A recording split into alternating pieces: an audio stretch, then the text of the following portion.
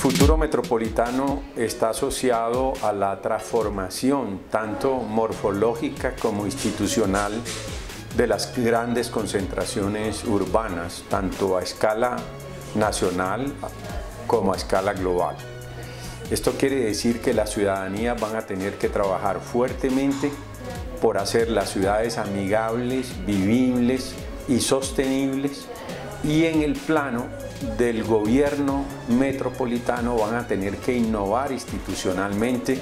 para hacer una ciudadanía que tome decisiones y sea corresponsable con los gobernantes del futuro metropolitano. Esa es la manera como uno podría entender que este es el futuro